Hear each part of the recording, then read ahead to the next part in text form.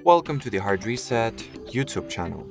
In today's video, I will show how you can factory reset this ieGeek ZS-GQ2 security camera.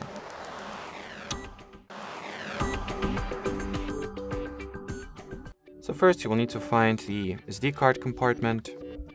Either it's located at the bottom of your camera or at the top, depends on which angle you would look at it from.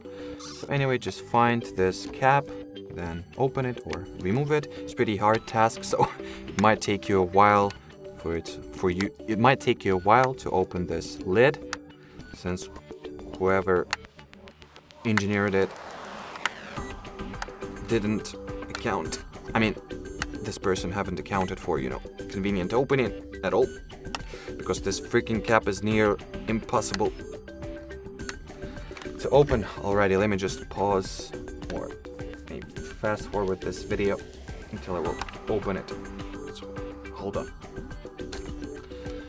I was finally able to do that. So here's this cap taken off.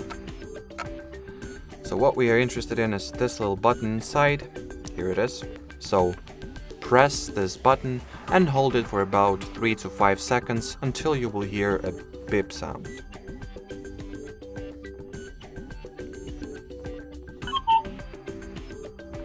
And this beeping sound lets us know that the camera has been mastered or hard reset successfully. So that will be it. Thanks for watching and bye-bye.